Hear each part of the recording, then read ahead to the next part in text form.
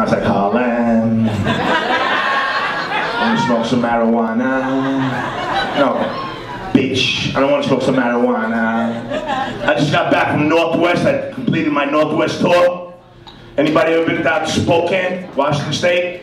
No. I'm the only sick fuck that went out there, right? Crazy, man. I got off the plane and people are smiling at me. Now that's suspect. Right? When people smile at you for no reason, that's suspect. Like, I'm from New York, man. Don't fucking smile at me for no reason. You got a problem with me over here? What's the problem? What the fuck are you smiling at? What are you laughing about? They're like, welcome to Washington. Where's the fucking R in Washington? Washington. They're like, they fucking like just throw R's in their words and shit. Would you like a washcloth? Who does that shit? You can't just make up your own fucking like alphabet and just throw an R in there, man.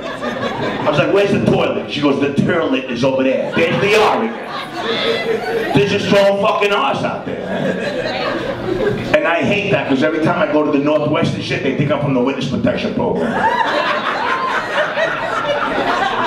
This woman come up to me, she's like, oh my God, look, a real gangster.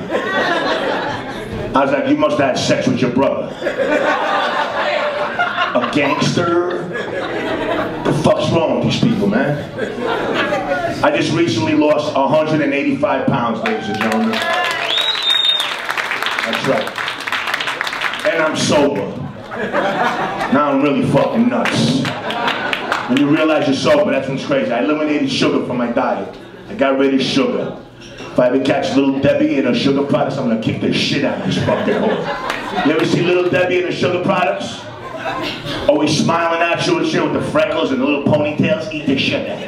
Eat the sugar. You're gonna like the sugar. Right? 36 grams of a little brownie in Little Debbie.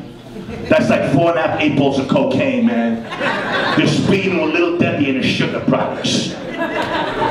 Fucking crazy. And you know, when you're like 385 pounds, people look at you funny and shit. They're like, I wonder if he could touch his toes. You think I'm worried about touching my toes? I can't touch my dick. I can't find my dick. My dick's in a Witness Protection Program. Right? And I love Puerto Ricans. I'm old school, man. Puerto Ricans, the brothers, I love everybody, man. I grew up old school and shit. My Puerto Rican friends are very lazy. They never want to work. My friend Julio's like, I don't want to work today. I go, you never work anyway. Now I know why there's no Puerto Ricans in Star Trek. They don't want to work in the future either. And let me tell you something, when you're 385 pounds, life gets tough. All right?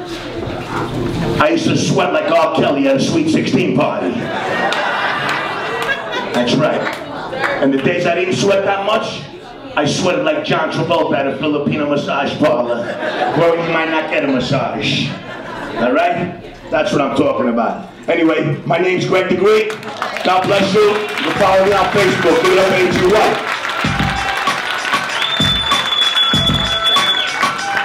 One more time for Greg Kittikos, ladies and gentlemen.